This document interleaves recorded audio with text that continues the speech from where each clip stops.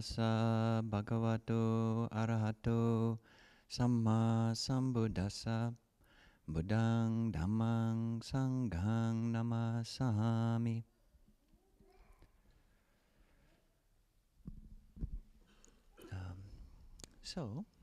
Ajahn Nisabho and I've been up here in Seattle now for a bit over a month, and for the first month, so for most of June, Ajahn Nisabho and I were going around and visiting different communities. We visited Sravasti Abbey, which is a Tibetan nunnery outside of Spokane, and then we went up and taught a retreat in Winthrop, which was hosted by the Cascade Hermitage, and the theme of that retreat was the Bojjhangas. The Bojjhangas, these are 7 factors, often translated as the factors of awakening, the Bodhi Angas. So an Anga is a limb, like an arms or legs, where it's just a factor. And Bodhi, like Buddha or like the Bodhi tree, this means the root is awakening.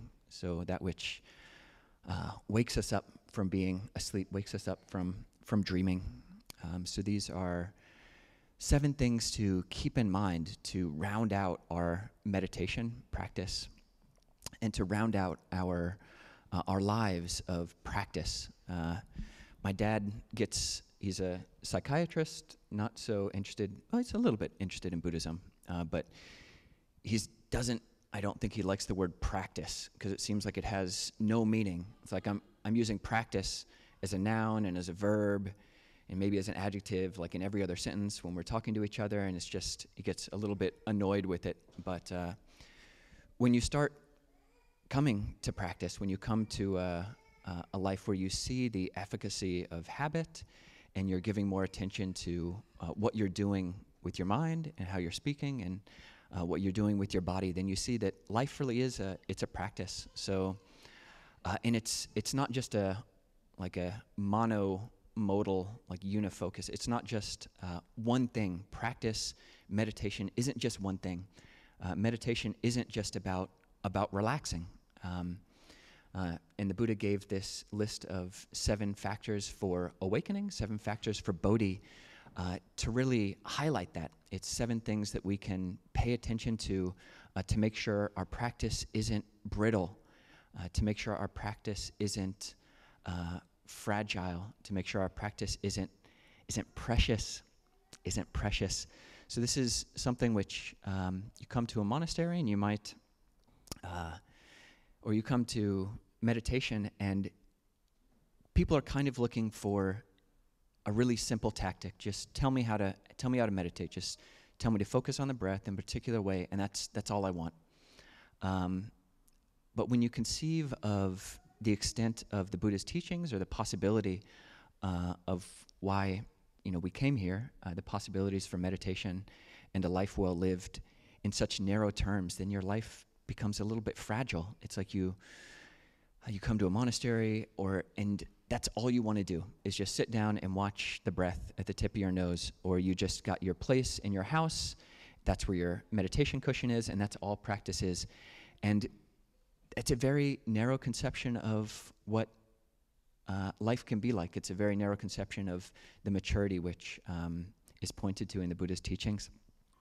So we want to make our practice head in the direction of being robust, being mature, in the direction of what's called anti-fragility. So this is a concept. There's an author named Nassim Taleb. He wrote a book called Anti-Fragility.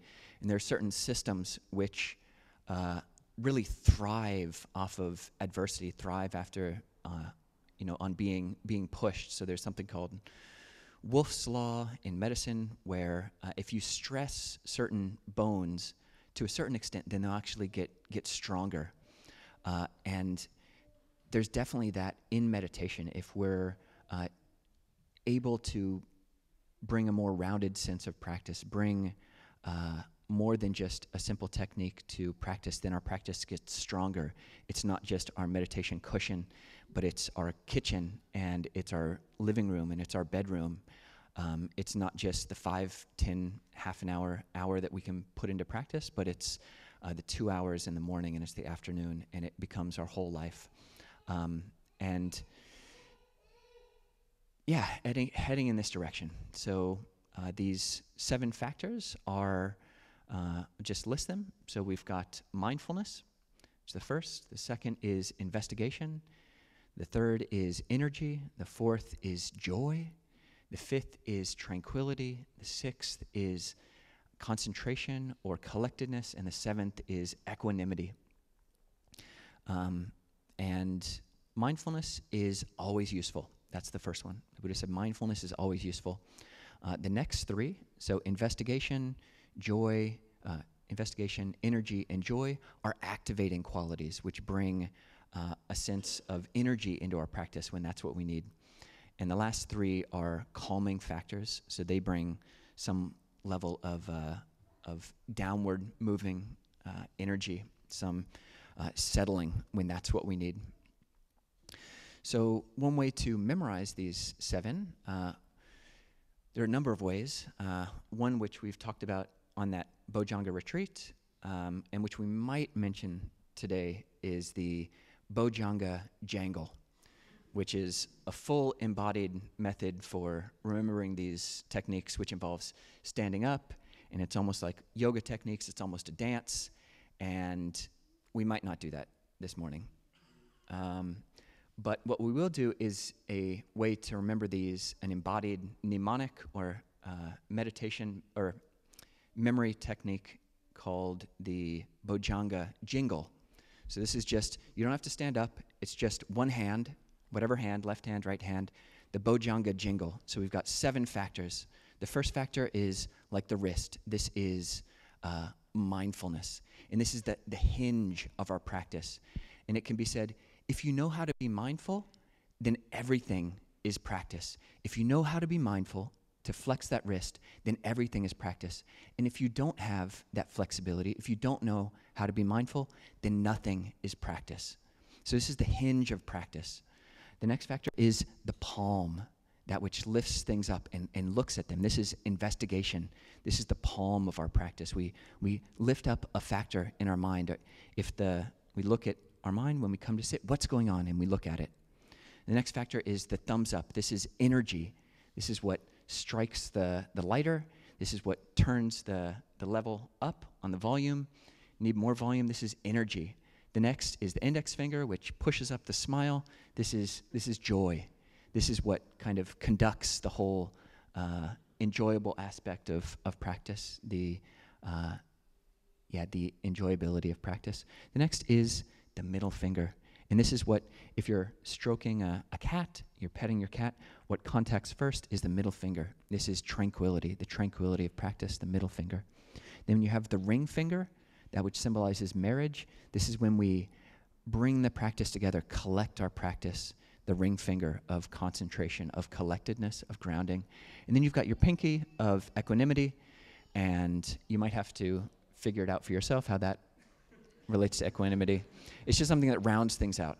And maybe by the end of the talk, we'll be able to figure that out. But the pinky finger, like drinking tea of practice. So just introducing like that, and Ajahn Nisabho and I will take turns speaking to each of those factors.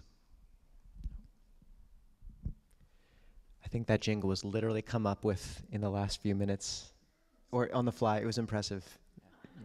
So, and I do think by the end of this we'll get some Bojjhanga jangle as well in there. So yeah, we wanted to bring back the retreat we did on the 7 factors to people here just by doing a bit of tag team back and forth. And the first factor of mindfulness, which Ajahn Kovilo spoke to, or Sati in Pali, is it's related to the root sar, which means to remember. And generally it's can be seen, there's 3 sorts of awareness that are commonly spoken of. There's spotlight awareness, which focuses on one object. There's temporal awareness, which is aware of all phenomena in a present moment. So it's temporally focused. It's based in a moment of time, but receiving all stimulus within that moment. And then there's metta awareness, M-E-T-A, and that's deciding where to point our awareness. This is the director. So this is mindfulness. This is Sati, is remembering to remember in one way of thinking about it. And this allows us to figure out how to balance our practice. I think one of the best analogies of mindfulness is trying to look after a toddler, actually. So maybe the mind is running around here and there in its joyful way. Hello. And that's great. That's what minds do. And it's sweet, and we don't have to be averse at all. But you do have to make sure that toddler doesn't get run off into the street or disconnect all the AV equipment or anything like that.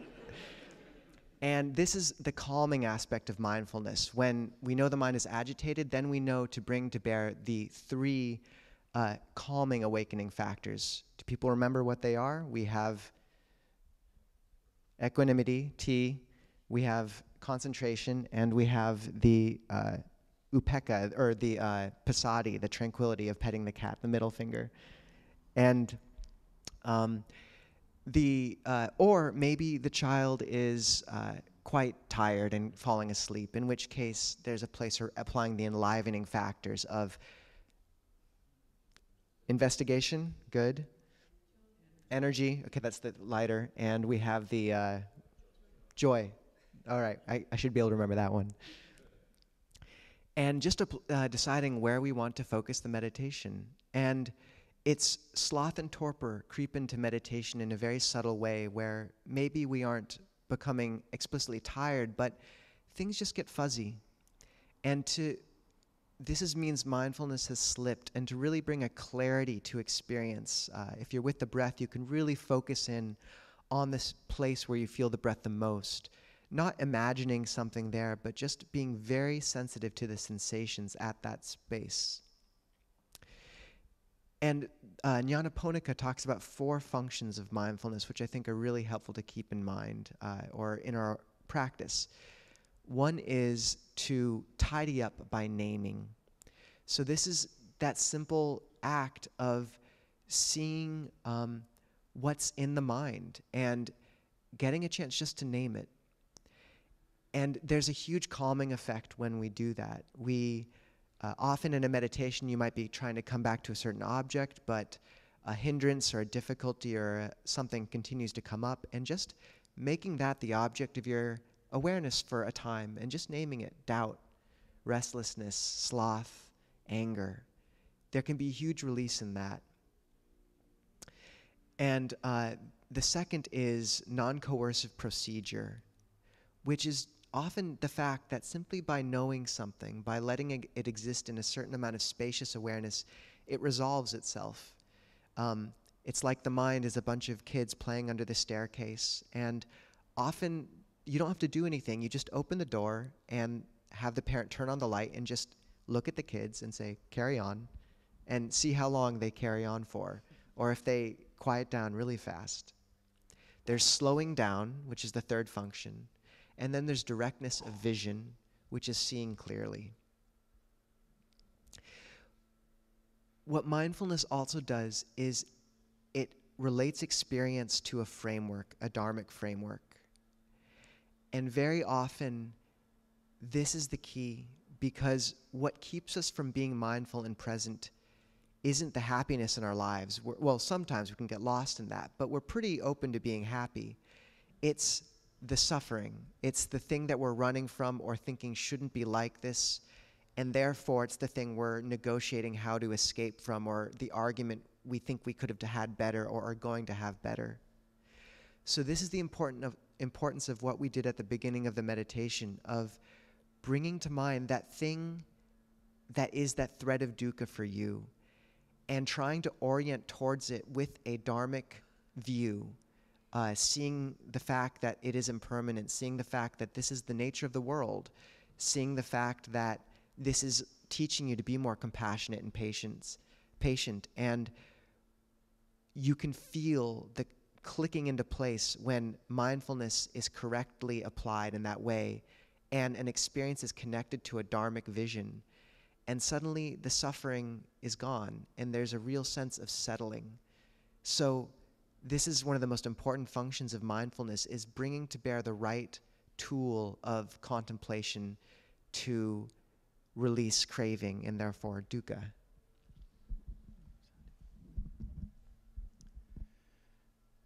Yeah, and the Buddha said in one sutta that when mindfulness is developed, then it leads to the next factor, which is investigation, Dhamma-vicaya. And the Buddha did speak about these 7 as a ladder. So when Dhamma-vicaya or investigation is cultivated, it leads to energy. When energy is cultivated, it leads to joy. When joy is cultivated, it leads to tranquility and concentration and equanimity. He did talk about it as sequential steps, but he also talked about it as like a pocket knife. It's like you can use these things at different times for different purposes. So it's not one or the other, it's both. But I think the way Ajahn Nisabho is talking about mindfulness really does lead right into this Dhamma-vicaya investigation. This is the question mark of practice, or you can think about it as the cook. This is the chef of practice. It looks at the mind, it looks at our life and sees what ingredients are present and how we can make a good meal out of it.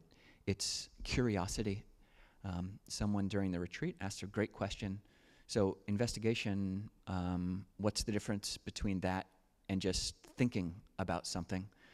And I think it's a great question. And the difference is that Dhamma-vicaya is disciplined curiosity. So it's disciplined and specific curiosity. So it's not just following any thought that comes up, but it's seeing which thoughts, paying attention, having the mindfulness to know what thoughts are coming up, and which thoughts would be helpful to cultivate, and which thoughts would be helpful to let aside. There's a structure, there's an overarching purpose leading towards awakening. What's going to lead towards awakening, and then nurturing the thought processes, or even just the inclinations. This can be a huge question mark. Dhamma-vicaya encompasses the huge questions of our life. When you're thinking about a change of occupation, running the cost-benefit analysis, doing the pros and the cons, writing it out, that is a level of Dhamma-vicaya. But it goes all the way down from that huge, almost cartoonish exclamation point / question mark, all the way down to just a slight raising of your voice at the end of a question, at the end of a statement. Is like, really? Or like, just... And that's when Dhamma-vicaya comes in to be a factor of jhana or absorption. There is a place for directed thought and evaluation in the first jhana, in these very absorptive meditative states. But it's just the most quiet curiosity, the most still and settled questioning. So Dhamma-vicaya serves that full role. On the retreat, we were comparing each of these to vegetables because we were holding it above a food co-op. Do you remember what Pīti, joy was, or effort, Vīriya? Jalapeno peppers. All right. So the next factor is effort, Vīriya. And there are ways of talking about this which are quite familiar to people in terms of bringing to mind the necessity of practice, the preciousness of this moment we have, how rare it is to encounter the Buddha's teachings, to be interested in them, to have the chance to practice, and making much of that. But for moderns, the word effort is so fraught that often there's really a space for leaning into a more holistic vision of what it means to touch effort correctly. And there's a term, diligent effortlessness, which I think is quite good, or a grace of movement. And that's not to say there isn't a place for applying strong effort, but often in our lives, that effort is actually most effectively applied to the act of waiting and restraint. The Four Noble Truths come as they do, or at least one way we can think about them, these four tasks of comprehending suffering, letting go of its cause, craving, realizing cessation, peace, and then developing the path, is we have to find peace, the third truth, before we can see the fourth of the path clearly. So often our effort is just holding still through the storm of doubt, of anger, of greed, of thinking we have to come to a decision right now. Just restrain yourself. Don't say the thing you know you shouldn't say. Don't act too quickly. You're okay. Things don't have to change right now. And it can take real effort to hold still. But if you manage to do that, and they call meditation sitting in the fire, if you allow that kind of fire of defilement and of impatience to burn over you and pass by you. And this is why the Buddha said patient endurance is the supreme incinerator of defilement. You do find that on the other side there's a sense of peace, a quiet majesty, and a clarity about exactly what you should do. And then effort is simple. You know, okay, I need to make a change now. There needs to be something that shifts. Someone was just talking about how she heard a teaching which really made it clear to her that her career, something needed to change. And just in that knowledge, there was a huge release. But it didn't come from the place of doubt and suffering. It came from the quiet after. So much of right effort for us moderns is the effort of holding still long enough under the tree for something to drop into your hand or a butterfly to land on you. It's the effort of turning a key rather than shouldering open a door. And just to have faith, and to have faith that when you're sitting in the fire, as you're applying that effort to not act too quickly, having faith that that heat of burning off that old karma of impatience has a humbling and powerful effect on you. And it is the heat that the Dharma applies to the crucible of our life, and it would only apply it in measure to the instrument of care that it wants to make you into, to use a personified term. So this is one way of looking at right effort, which I think is really helpful. Yeah, and when that effort matures and develops, when it's developed, it leads to this joy. So the fire, we've lit the fire, and now we can dance by the fire in that way that people used to dance in the 1920s. The index finger. And Pali has a lot of words for joy. People come to Buddhism, and first they're inspired because you heard about the Dalai Lama and Thich Nhat Hanh, but then you learn that the first noble truth, is suffering. And it's like, that's a downer. And then there's just so much talk about suffering, but there's so much talk about joy as well. There's so many words for joy in Pali. And the word that's used in these 7 factors is Pīti. And the root of that is related to drink, or to be nourished, or to be refreshed. So this is the refreshing aspect of meditation, when you're sitting and you're mindful, you're alert, but actually to sustain that over a life and to be something you want to do, actually nurturing this joy, actually giving rise to some sense of well-being. Can you actually turn that on a bit and incline and lean into it and say, where is joy actually right now? And that's something which might actually make you want to meditate, not out of duty, but because it's fun and enjoyable, and it's making you a more happy person. So this is joy. This is the one word for joy in Pali, Pīti, the refreshment, the uplift. But another one is mud, so as in pamoja or mudita. This is a type of joy which is, mud means soft. So the type of joy in Buddhism that we're inclining towards is a refreshing joy, the Pīti, but it's also a soft joy, the mudita.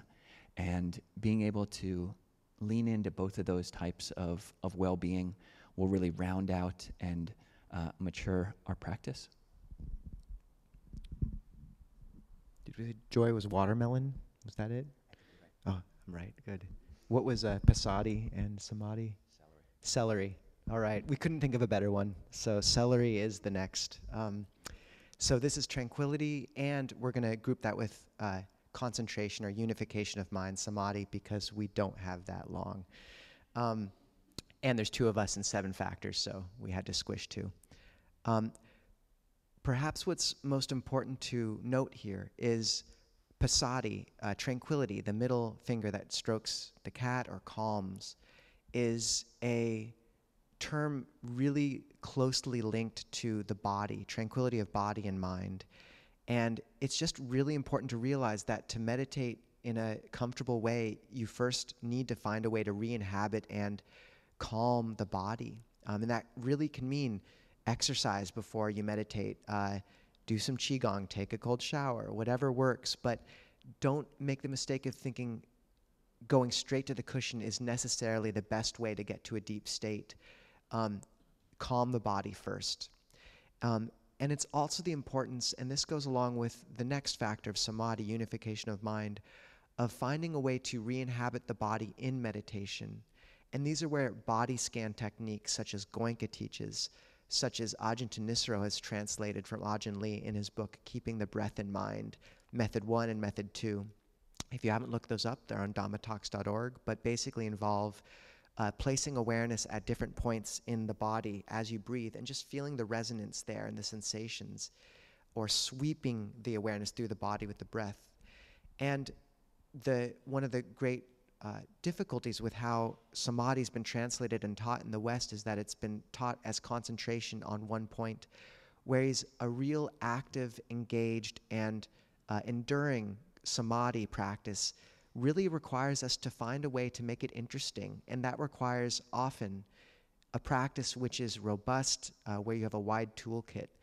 And that's an important thing to keep in mind with Samadhi, is usually, like Ajahn Kovilo spoke of in his talk last week, you want a Dhamma combo of at least 2 different objects which can alternate or pair: breath, loving kindness; breath, sound of silence; a mantra, and something else.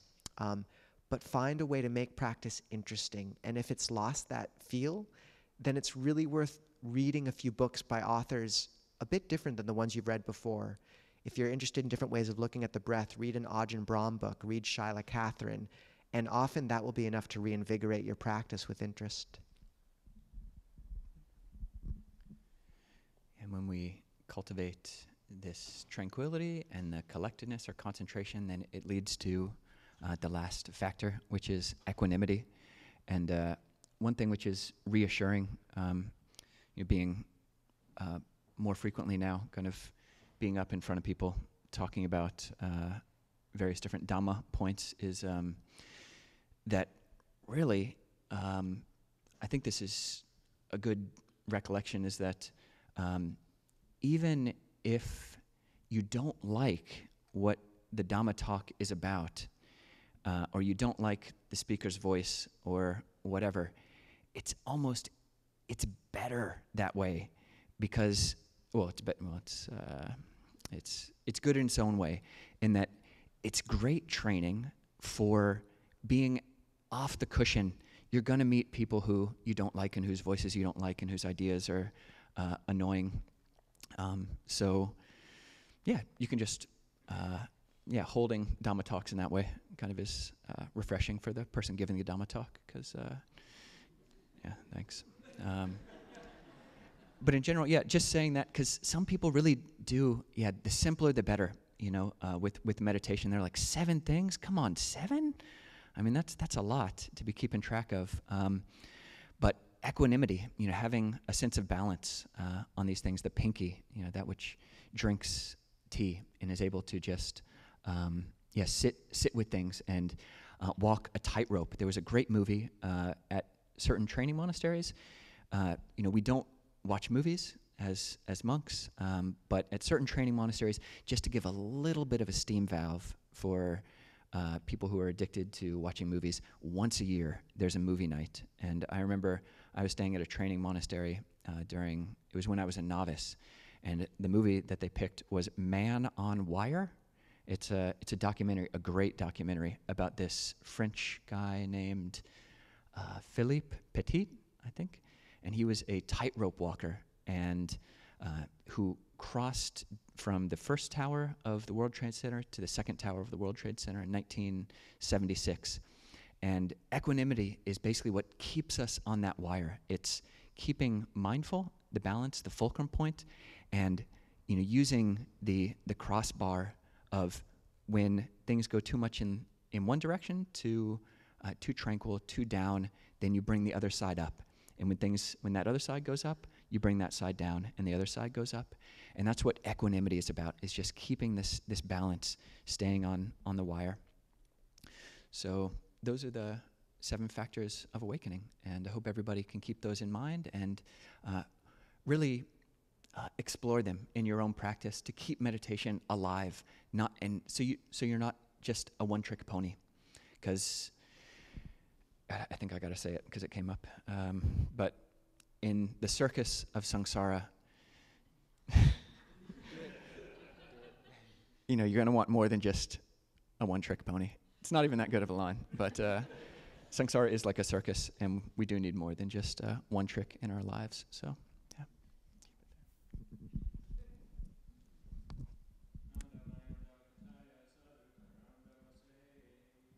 Sadhu, sadhu, sadhu, anumodami. It's 2 pony jokes in 1 month, Ajahn. I don't know if you get a third. Cut myself off for the year.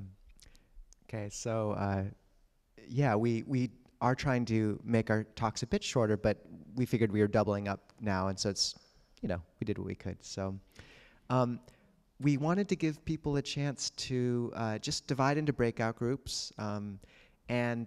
So if people could, and those on Zoom will get you in breakout rooms as well, divide into groups of 3 or 4 with the people near you, and just with the discussion for 10 minutes, what's the enlightenment factor that you feel you need to work on the most in your life right now, and what's a way you can think of doing that? We'll run a mic over to you, and yeah, that too. Raise your pinky today. And if you say your name, and just either you can ask a question or just say what came up in the discussion together for the breakout groups. Just making sure the mic works. Testing, testing, testing. Okay. We have one over there. Sorry, he's far away.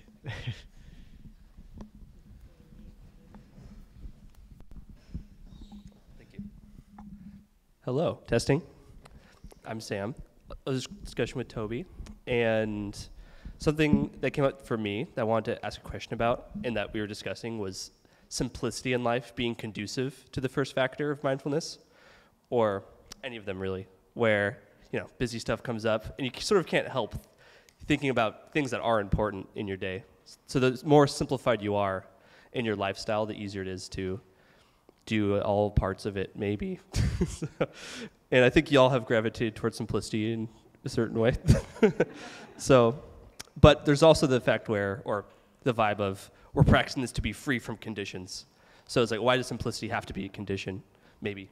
So, yeah, not sure what the question is, but if there's a reflection on that, if that makes sense. Simplicity is great, and I admit I've had less of it over these last 2 years, but in a good way, too. Because I think your point is well taken. Like, it is very useful to have simplicity in times of simplicity in your life, but being in contact with others and conflict, and that's where we develop wisdom. So Ajahn Amaro often compares practice to a knife and sharpening it. And if the angle of the knife is too shallow, and if there's too much seclusion, too much pulling away, you could say almost too much simplicity in some ways, there's no sharpening that occurs, the angle's too shallow. If there's too much contact, too much entanglement, the angle is too steep and it blunts the blade. And this is something I think you have to intuitively find yourself. But I think a really good metric is, can you maintain mindfulness of the body in these situations can you come into interactions and relationships with a sense of composure and centeredness, and you feel really clearly when a relationship, when you don't have that center, and when you're just feeding into old karma and it has its tentacles around you, and that's a sense that you're not doing anyone any good, probably. So that's really when I think okay, the angle is too sharp. And I think another useful metric is just making sure that you've structured times of simplicity into your day when it's most important. Like, see if there's times when it is really good for you to meditate, and see if you can just schedule, you don't look at the phone for that period, and then you really can put aside everything else for that time, and find a day that can be your Uposatha day, your Sabbath, once a week, and have that as a space where you hold and protect and care for as sacred. And that gives you a reference point for all the other madness, because otherwise you don't know how sharp the angle with the blade is if you don't have any reference point for what quiet is. So making sure you have some references in the day too. Yeah. Just Ajahn? Other questions or thoughts?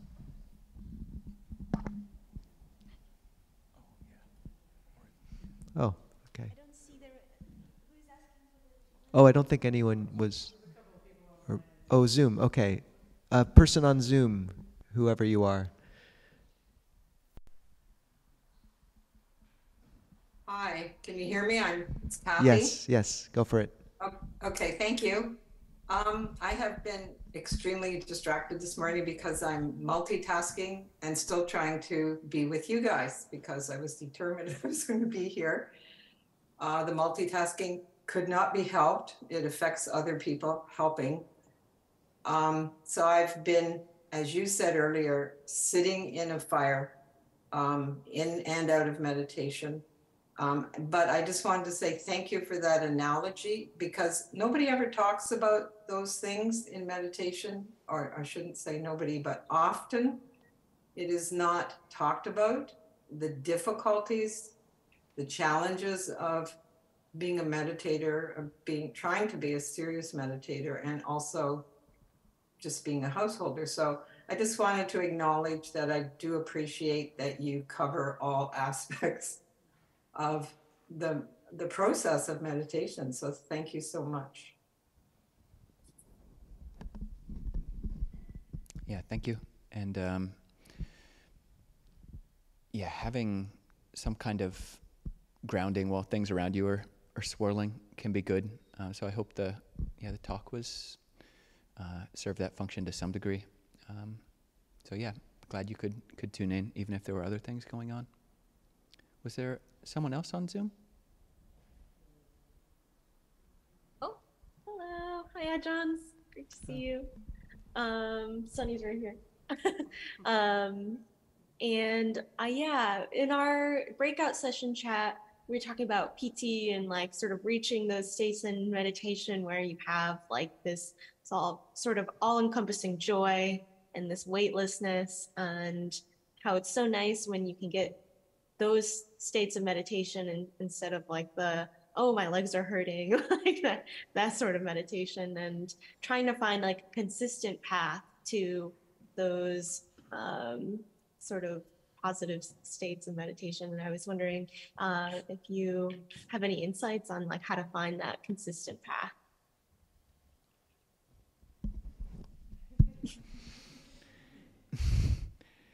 Yeah, one is just, it is possible when it's possible. So meditation is a skill that, you can get better at, and learning the conditions. It's possible to master jhana, to learn how to manipulate or how to work with the conditions in your mind so as to be able to really repeatedly and reliably give rise to that joy. If the conditions are there for that in the moment. For a lot of people, that's not their often regular experience of meditation. So knowing where you're at, and if you are seeing it more and more frequently, paying attention to the causes both internal and external, what you set up outside, what the conditions were, the time of day, all the conditions that help support, give rise to that internal sense of joy, what you did with your mind, how your meditation object, how you were relating to the object, the intensity with which you were coming back to the object, the friendliness with which you were doing all that. That is important. And there's a point in our meditative lives where that's more and more what we're experiencing, and more we can reliably get to those. But I think for many, if not most people, it's few and far between when you experience the 5 types of Pīti, or the 5 types of rapture, joy, that are talked about in the Visuddhimagga, of joy which brings goosebumps, or joy which is all-pervading, or joy which is like lightning strikes, or joy which is like waves just rushing over your whole body. These are somewhat rare states for most people. Most people have never maybe even experienced these. They are possible, but just knowing the extent of joy that you can, bringing, it doesn't have to be, those are the fireworks of practice, but those aren't necessary for development on the path. In fact, when you start experiencing things like that, these exalting and exuberant states of rapture, even, they're great. Don't ignore them, but also don't give. They are, in a sense, they're the results of practice, and they're the results of coming back to your meditation object in large measure. So really noting them, but coming back and giving attention and emphasis to your main object and falling in love with that. And then when the rapture comes, it comes. That, I think, for most people, that's a healthy way to relate to these things.